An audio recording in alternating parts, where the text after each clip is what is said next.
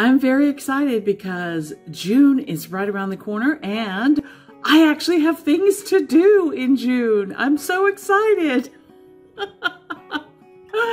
Anyway, stay with me and we're going to plan all of June.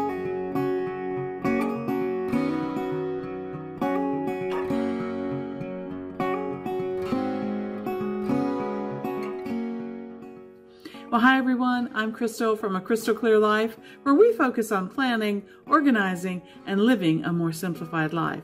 At least that's the plan. But you know, as things start to get busier, it gets harder and harder to plan and to keep things organized. So this month is the month of June, and I actually have quite a few things to do in the month of June, which over the last couple of years has been very unusual for me. So what I want to do is take you on my adventures as I go about planning the month of June. Let's jump into the computer and get started because we've got a lot to do. All right, well, you see here on this screen, I have the June theme set up. And if you saw my last video on how I downloaded and organized these particular stickers, this coral floral sticker set, as I'm calling it, from Pretty Planner Place.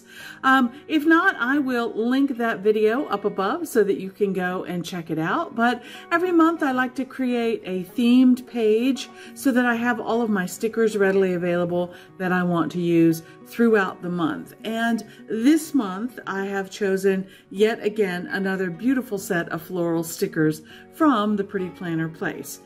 And as you can see here on the screen, there are some decorative stickers.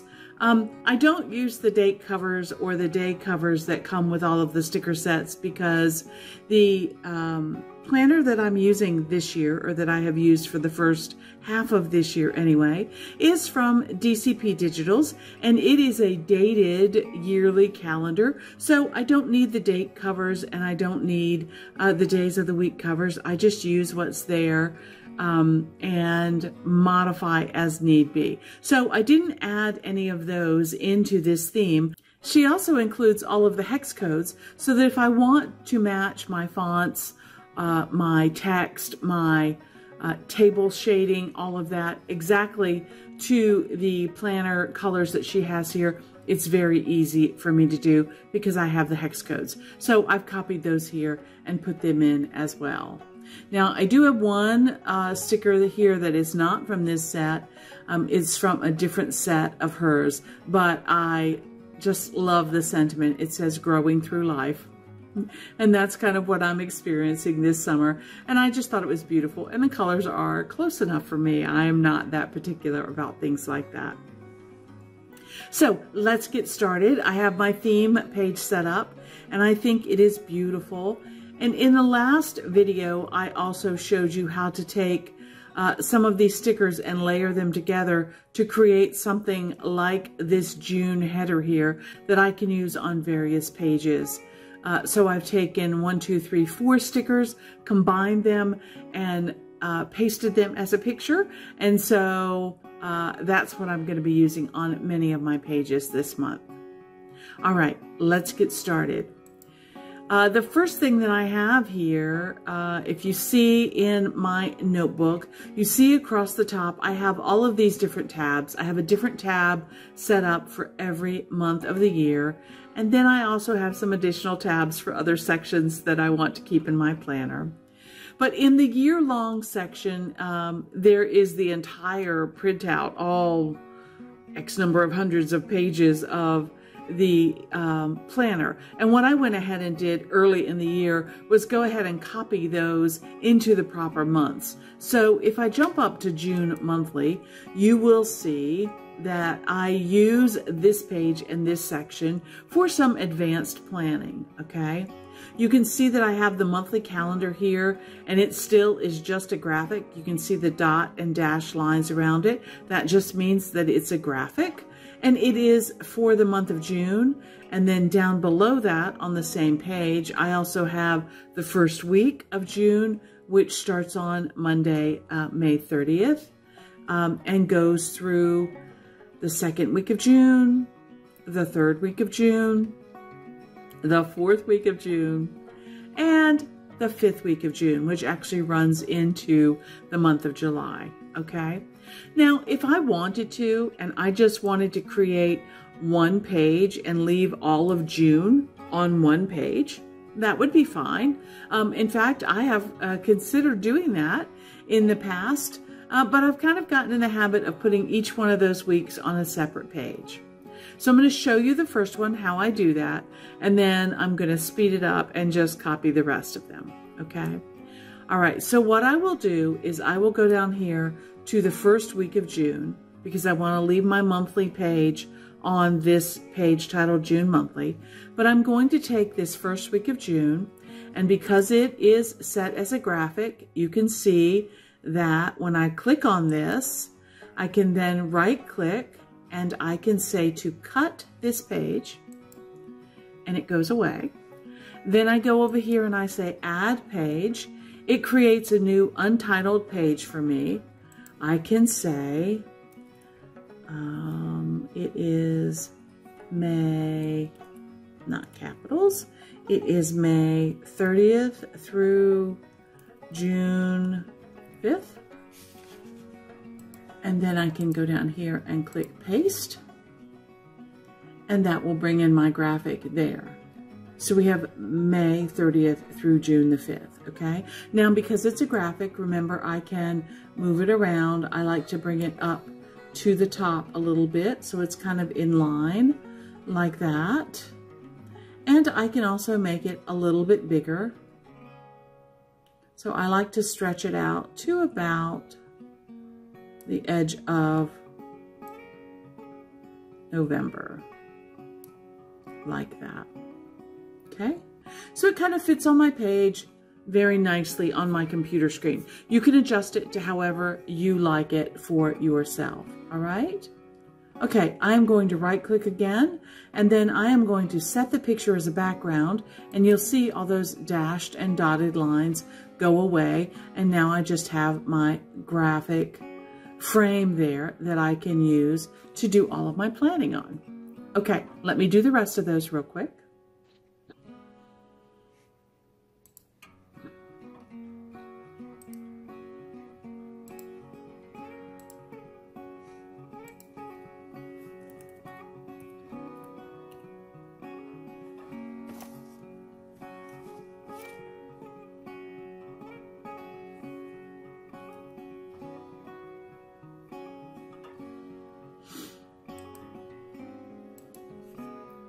Okay, so now I have all of my weeks laid out. So there's the first one, second, third, fourth, fifth. So what I like to do is I like to group all of my weeks together. So I'm going to come over here and click on the first one. So that's there. And then I'm going to come down to the bottom, hold down my Shift key, and press the mouse button again. That highlights all of my pages. Then I can right click and I can say make subpage, and that kind of indents them just a little bit and keeps them all together. So when I glance at this, it's very easy for me to see that all of my weeks are there. You'll see up here at the top I have another page that my sister and brother-in-law are going to come and visit this year, maybe. Things are kind of up in the air, but we will see. That's really one of my projects that I'm working on this month. I also have some other projects that are coming to the end of this month, and I want to move them forward to this page so it's a little bit easier for me to find them. One of those projects is my yard sale project. It was listed here in April. You see it comes right up because I've been working a lot on this project lately, and this page is used over and over again. I started this page way back in April, and the yard sale is coming up in June. So I am going to right click and move this page. When I say move it, it's going to ask me where I want to move it to. I'm going to keep it in my 2022 planner, but I'm going to move it to June. I'm going to say move rather than copy. So when I click move, it goes away. And when I click back on June, it now is there as yard sale project, okay? I can adjust these pages over here on the side, so I'm going to adjust the order that they're in. I'm going to grab this page where my sister is coming to visit, and I'm gonna move that down here underneath the yard sale project, just so I can kind of keep all the projects that I'm working on in order. All right. Now, I also, back to this June monthly page, way up here at the top, I use this for future planning. So during the month of April, May, June, etc., as I have events that come up, I will go ahead and add them. So you see here, I'm already getting a few events coming up. I think if my sister is going to visit, she is going to be here for a couple of days. So I'm going to go over here into June, and I'm going to grab one of these pieces of washi tape. Let's pick this green one here. And we will copy that and we'll take it back to our June monthly. I'm going to paste over here on the side, and I can make this washi tape a little bit longer and a little bit wider, and I can grab it and I can put it on the days that I think my sister will be here. We're not 100% sure. And, you know, as everything happens in the last couple of years, things can change at a moment's notice. All right. And then I can also create a text box. Let's go up here and create a text box. And I will put that down here on top of this ribbon. Get that spelled correctly. And let's make it white text because that seems to be easier to read on the dark. Okay, and we will make this washi a little bit bigger, like that. All right, now we have that marked off when she's going to visit. So some future planning here, okay? Now let's make it a little bit fancier. We created this title, so we're going to copy that title and we will paste on the side. Why do I paste on the side? Well, I always paste on the side because I don't want things to get shifted around. So if I were to paste on top of this and it were to land on top of some of the other graphics or text boxes that I had here, it could very easily get moved around. And I don't like that to happen because then I have to spend more time fixing things, all right? I like to paste on the side and then I can move things to where I want them to be. In this case, I'm going to cover up the writing of the word June there with the pretty graphic that I made.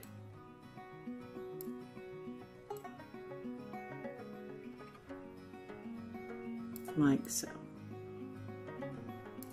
Okay? All right. That looks very nice. Now, you see, I was just adding text over here so that things would, you know, be planned for the future. So if I want to, I can go in here and I can change the color of this text. I can do something that more closely matches, you know, what we've got going on with this color theme. If you want to do that. But remember, I also have those hex codes. All right, so the hex codes that are right here, I could use those specifically if I wanted to. But for now, I think those colors are close enough. Like I said, I'm not really particular about all of that kind of thing. All right. Another thing that I have up here is I need to make a note to get my COVID booster. So I'm going to move that down here because we may be doing some traveling. My daughter's graduation is coming up, so we may be doing some traveling to that, and I want to make sure that I get my booster before we get on those planes. I'm going to set this to the background so that that is taken care of as well, and now this page won't move around as I add more things to it. Is there anything else from the June theme? Let's add a couple of, maybe a quote, just to make it look pretty. And we'll put this down here in the bottom.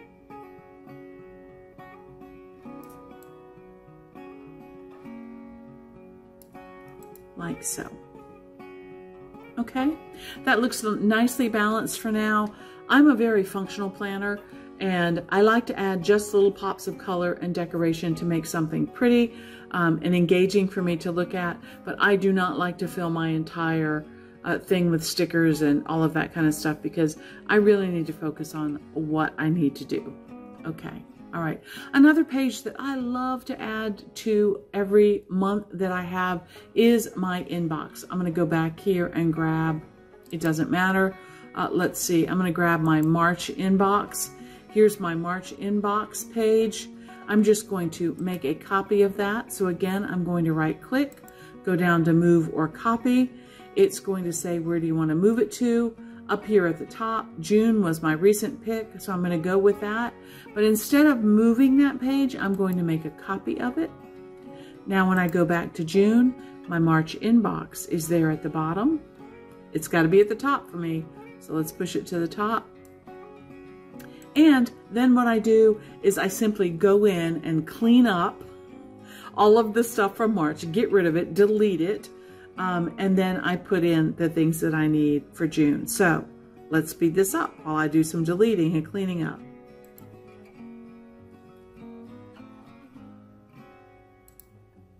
All right, now some of you may have been saying, wait, there are check boxes that weren't filled in. That's okay, they're still on the March page.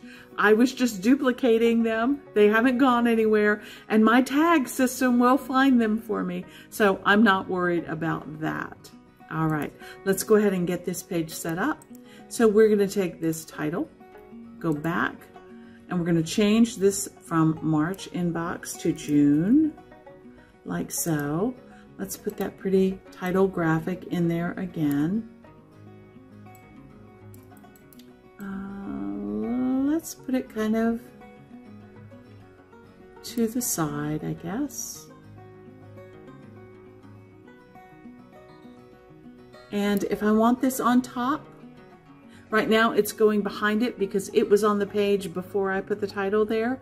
If I want it on top, I simply can right click it, go down to the word order and say bring to the front, and it is now on top. Okay, so that's how that works. Now, what I like to do on my inbox is I like to keep a list of all of the tags that I use to identify tasks and things on this page, so that if I'm using it on my iPad or on my phone, which doesn't necessarily support these tags, that I have them there and everything is tagged as I'm adding it to my list. So let me grab that list of tags. It's right here. So I'm going to copy that. Actually, I will cut that because I don't need it on this page anymore. And again, paste on the side, put it over on my list, like so. And the reason that I do this is because if I'm on my phone and I am, I don't know, out and about or out in the yard or something like that, and I think of something that I need to buy, I can bring up this page, I can go to this list, and simply under the word to buy, I can hit return and I can say what I need to buy. So in this case, let's say it's a watering can. And you notice there that it still puts the same color for the to buy item, and the tag is a to buy item. Maybe I think of somebody that I need to call. Maybe I need to call my sister about, you know, flight information or something like that. You see that the text stays the same and the tag to call or to text comes up correctly, okay? All right, so that's why I put this little list of my tags there, because currently the iPad app for OneNote and the Android phone does not support me having all of these additional tags that I create on my desktop, which makes my life so much easier, okay? Now, lots of times I will put a little box section over here. Sometimes the theme comes with a long box. Let's see if this theme came with a long box. Let's see. I like this green one, so I am going to copy it. I'm going to take it back to my inbox. I'm going to get rid of this box that I drew and delete that. Paste on the side my small box, and I can make it as big as I'd like. If I want to just make it longer, I can do that. like so. Okay, great. I think that looks great. Now, the inbox is a place where I dump everything. If I get a note from somebody, if I think of a new book that I want to read, if I have a recipe that I want to try, any of those kinds of things goes right into my inbox and notes. And then when I do my weekly review every week, I go through and I sort through the stuff that has showed up in my inbox and I put it in its appropriate place. Okay? All right. So I have my monthly, I have my inbox, I have a health and habits tracker that I use every month. I'm just going to go to my May habit tracker, copy that in, clean it up, and it will be ready to go. All right, I'm going to speed this up.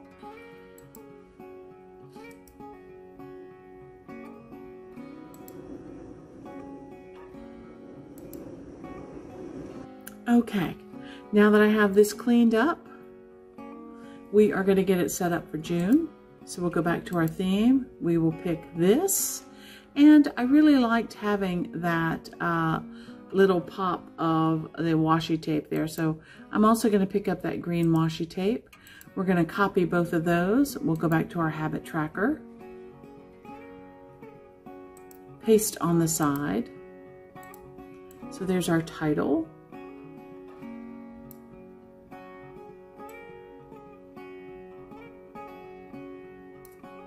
And you can see that our font color does not work.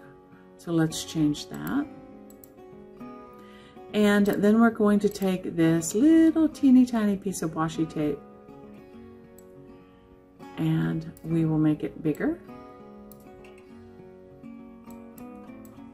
and put that in place. It looks like the thunderstorms are rolling in, so if you can hear thunder in the background, I apologize.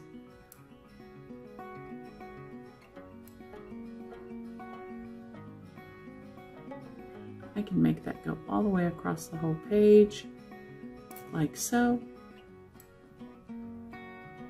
and like so. All right. Now, if I want to and get real particular, I can go through and highlight these titles at the top and change that font color as well.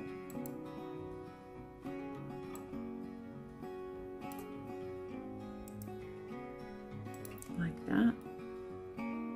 Make that a little bit bigger so you can see it. There you go. There is my health and habit tracker for the month of June. And you can see it's just basically things that I get off of my Garmin watch for tracking my health, my steps, all of that kind of thing. Again, we're going back to May, to the May dashboard. We're going to copy that page and move it forward. We're going to take it into June, make a copy of it. Back to June. There's our dashboard, but instead of May, it will be June. My dashboard is really just a place where I store all the pertinent information for this month, things that I'm working on, projects that I might be working on, special dates that are coming up for the month. So we will get rid of those. Here are links to all of my special pages that I need, what I need to do in the garden, all that kind of stuff. So I like to keep this page handy. It's getting darker and scarier outside. You can tell, look how dark the house looks. Anyway, I will set this page up off camera because usually this page takes one of the longest amounts of time to set up. For my June habit tracker, I do like to have a link back to my monthly dashboard page. So I'm going to edit this link. I am going to say, go to my June dashboard. Okay. And then when I click on my link, it will take me back to my June dashboard, which I need to clean up. I just got a weather forecast from my weather husband, whether or not I should finish this video. Okay, so quick review.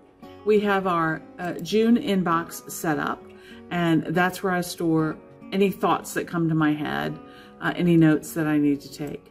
We also have our June dashboard set up, partially. We have our June monthly set up, and we have our weeks set up. No decorations yet, but we will get to that part soon. All right. We also moved in our projects that we're working on, and we have our June habit tracker, which we need to move up to the top. Okay, so I have like 5 monthly pages that I do every month that are most important to me. The other one that is not on here at the moment is my meal planning page. As I am getting these weekly pages ready, I will share them over on my Instagram account. So if you don't follow me on Instagram, please look for me over there. I am at Crystal Clear Life 21 on Instagram and on Facebook. So I will share those weekly pages in both places there if you would like to see them. In the meantime, here's hoping that you can live a more simplified and organized life through better planning. And now, I'm going to wait for the storm to come. And until next time, I'll see you later. Okay, bye.